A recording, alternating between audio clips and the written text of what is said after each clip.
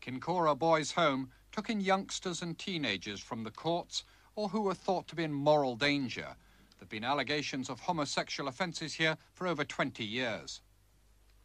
But it was only last December that Mr. William McGrath, a prominent Orangeman and a house father at Kincora, was jailed for 4 years for sexual offences against boys in his care.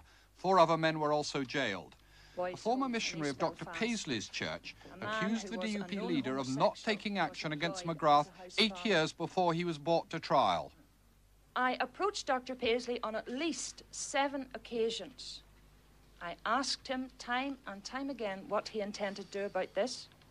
My concern all along was very much for the fact that there were young boys under the threat of this man's corruption.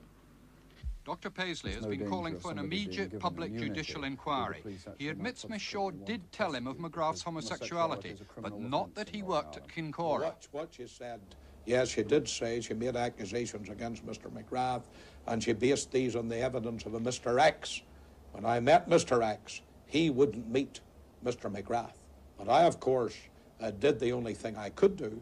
I put Mr. McGrath from taking part in an orange service in my church. He wasn't a member of my church, but I certainly took that discipline immediately. And I regret that Miss Shaw didn't go to the police. But Miss Shaw says she did, and the police too have been accused of a cover-up. There have been several police inquiries into alleged homosexual prostitution rings which catered for prominent Ulstermen, but most of the investigations were apparently dropped. Now the RUC's tough Chief Constable, Sir John Herman, is making sure there's been no cover-up. He's called in an outsider to investigate the allegations against some of his men and to take charge of any fresh inquiries.